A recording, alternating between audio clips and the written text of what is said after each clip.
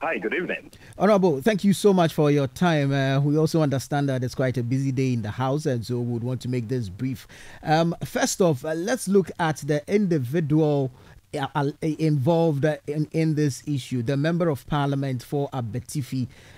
He is an MP, and you raise issues with him not receiving permission from the Speaker to hold a profitable office, and so he has breached the Constitution. Do you care to expound this more for us?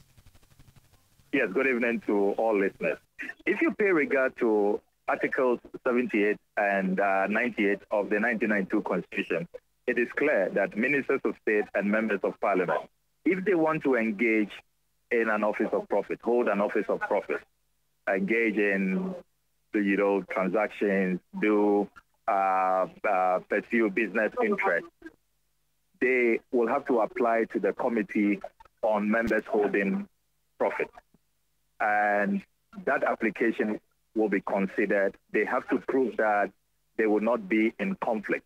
Whatever they are going to do will not conflict with the mandate that they have, either as members of parliament or as ministers of state. And the committee will submit their findings and recommendations to the Speaker. And it is the Speaker who grants the final approval, allowing ministers or MPs to hold offices of profit. In the case of the Honorable Bryan Acheampong, my diligent check with the committee, indeed, the clerk to the committee has submitted to me all 47 names between 2021 and 2024, those who applied and those who have received permission from the Right Honorable Speaker. The Honorable Bryan Acheampong is not part of that list. Never applied, never received any permission from the Speaker.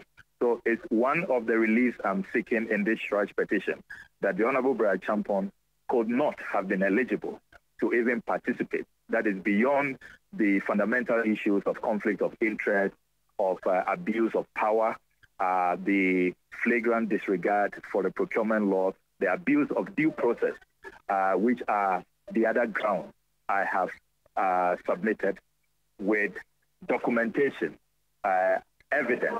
I've attached a considerable number of intercepted documents, including letters from lawyers of the minority shareholders at CHRAJ Royal Hotels. Right. Who Honorable, we'll be going into that. We'll go into the details of these documents, but I first off want to find out if you have brought this situation to the attention of the Speaker, irrespective of your petition to CHRAJ. So I have petitioned CHRAJ following the findings that I have made. I intend to give a copy of the petition to the Speaker. I must indicate to you that it's been a very busy day. The House is still in session. I needed to even seek permission from my leadership to step out of the chamber to grant this interview. So I'm hoping that when we are done, we're still in Parliament, when we are done with the day's proceedings, I will formally bring this matter to the attention of the Right Honourable Speaker. In addition, the petition itself, the full petition, a copy of which I have for the Speaker, will be duly submitted to him. Right, let's get into your petition then, shall we? You're petitioning CHRAJ to investigate matters on conflict of interest, abuse of power, lack of due process, procurement breaches, cronyism, and graft. All this because an individual is seeking to own shares in hotels run by SSNIT? Yeah, so you need to consider that this is not just an individual. He is a public officer. He's a member of parliament and he's a minister of state.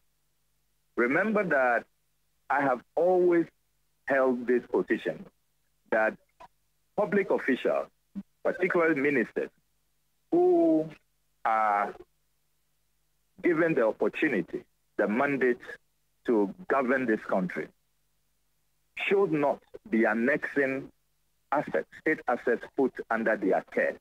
And you recall that 16 years ago, That is what took me to the High Court and all the way to the Supreme Court in the matter of the Honorable Jacob Lamte, God bless his soul, when he sought to purchase his official bungalow.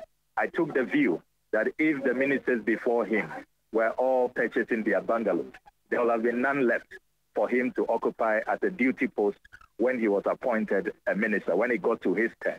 So it's a matter of principle. And it doesn't matter that in the case of the Honorable Bryan Acheampong, he's my colleague in Parliament. It is a principle that I stand by, and I've been consistent about that for more than 16 years. If you look at the fact of this this particular transaction, you have SSNIT strangely decided that all of its hotels in its investment portfolio, they are divesting themselves of 60%. So they will lose control. They will no longer have control over these hotels. Now, you ask yourself, who are those taking these decisions? At the time that the ILO is reporting that SSNIT may not be able to pay pensions in a few years from now, SSNIT has run into a lot of difficulties over mismanagement. Well, that's an issue SSNIT has debunked. Hotels that are doing well under its portfolio, like Labadi Beach Hotel, which paid dividends of 25 million cedis last year. The year before, dividend of 10 million cedis. I mean, is this not a hotel to protect, to preserve, so that you can pay workers' pension, so that workers' investment, will be guaranteed? Labadi Beach is doing very well. You take Ridge Royal. I have in my possession their financial performance report as at March 2024. Very healthy financial situation. I mean, why are you giving all of these hotels away? And the other issue. Oh no, but these are two out of the six you mentioned, or these are two out of the six you identified. So if you allow me, there are also issues to do with the valuation. The valuation has not been transparent. It's not been credible. So even if you will want to divest, it ought to be done in a manner that guarantees value for money. That has not happened in this case. If you see some of the figures, I mean, the documentation I have, which I've attached to this petition, I mean, this is just a giveaway. Then there are also matters relating to abuse of power and lack of due process. If you look at the case of Royal Ridge, before Royal Ridge Hotel or the Ridge Royal Hotel should have been included in that notice, in that public notice of 7 February 2022, there ought to have been a shareholders meeting. The minority shareholders, their consent should have been sought. None of that was done. As I speak to you, it has become a matter of litigation. Their lawyers have written to SSNIT. And SSNIT has now belatedly written to the minority shareholders, giving them a 45-day window, which lapsed on the 12th of May, a few days ago. So you see, I mean, it's the deliberate arm twisting, the disregard for due process, the way and manner everything appears to be skewed, so that every hotel, all the 6 hotels, will be handed over to one person. It's totally wrong and unacceptable. And you see, these are fundamental issues about how we want our country to run, how we want public officials to conduct themselves. Is it right that as a minister, you sit in cabinet, these matters come up, you have insider information, about all of these aspects, and then you participate in the purchase? It's all handed over to you. I mean, is this a fair and just system? Do we have a level playing field? Honorable. Should ministers of state be participating in these transactions? Assets placed under your care. So these are fundamental issues. And if we are not affronted by this, if we are not outraged by this, then I don't know what will outrage us. I mean, we must have standards, we must have principle. So far, you have raised issues of principle and to an extent ethics, but has anything illegal been done? Has any illegality been committed?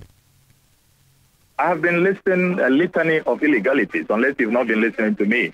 I first talked about the constitutional violations under Article 78 and Article 98, where he was not eligible to participate in this transaction in the first place. He doesn't have authorization from the speaker. That's on the individual involved, Bryan Acheampong. Yes, exactly. Then on the part of SSNIT, I've talked about the disregard for due process. Those are legal matters. Our procurement laws ought to be respected. Right. I'm asking because the shareholders' agreement have not been respected in the case of CHRAJ Royal. Know, and then the abuse of office, the abuse of power, the clear conflict of interest. So these are major issues that cannot be glossed over.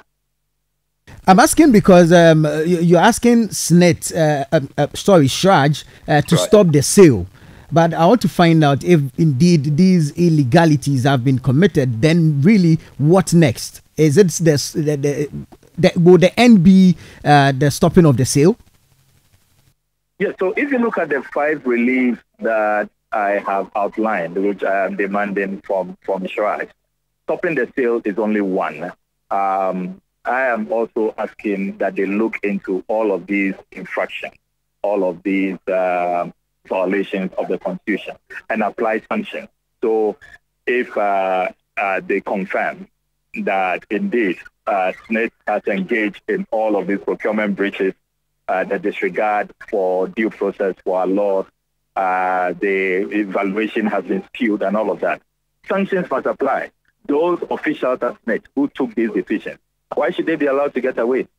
CHRAJ must make pronouncements. You see, there ought to be a risk to these things. Public office holders should know that when they engage in these underhand dealings, in these shenanigans, there will be consequences. It is the only way to stop impunity, and it's the only way to stop state capture. So I expect that CHRAJ will have far-reaching recommendations about sanctions on both sides, on the side of the seller, on the side of the buyer, because it is clear that everything about this transaction stinks to the high heaven. Honorable, thank you so very much. But before we let you go, we understand that the minority in Parliament has staged a walkout on the approval of ministers and deputy ministers of state designate or designated by the President, Nana Addo Dankwa Akufo-Addo. Honorable, why would your side of the House not participate in this? We clearly do not want to participate in this continuous insensitivity, this disregard for the Ghanaian people. Look, we cannot have a situation where you have plunged us into economic crisis. We are bankrupt. We are insolvent. Nothing is working in this country. You have an economy which is on its knees. As we speak, we are going through a domestic debt exchange program for the first time in our history. I mean, it's never happened in Ghana's history that we go through a debt exchange program where people are compelled to take financial haircuts. Pensioners can't have access to their life savings. It never happened. So when there is economic crisis, self-inflicted by the managers of this economy, see where the exchange rate is. Look at what is happening to the currency. Unemployment rate is at an all-time high. You can't pay teacher trainees, you can't pay nursing trainees, you can't. Look, doctors are still at home waiting for financial clearance. 10 months. This country is in total disarray. So when you have created this chaos, this decay, the least you can do is to be sensitive to the plight of the people by reducing the size of government. And we have set time without number that reduce your elephantine size of government. Show some good faith. At least you are asking Ghanaians to tighten their belt. Let's see some leadership by example. They refuse to do it. Look, significantly, the president's vice agrees with former President Mahama that Ghana can do with less than 60 ministers. He has joined President Mahama to promise a leaner government, that he will depart from what his boss is doing. Can President Akufo-Addo listen to his vice? I mean, your own vice, is probably the person you talk to the most in your government. You can't listen to him.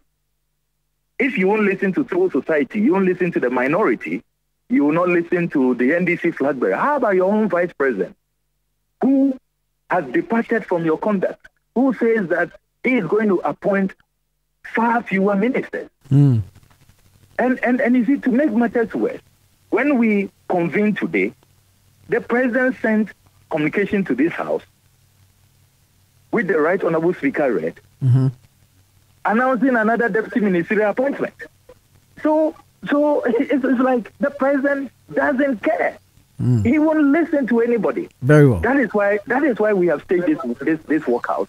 We don't want to be part of this gross insensitivity. Very well. Very well. Honorable Okudzeto Ablakwa, thank you so very much for your time this evening. You're most welcome. Samuel Okudzeto Ablakwa is the Member of Parliament for North Tongue.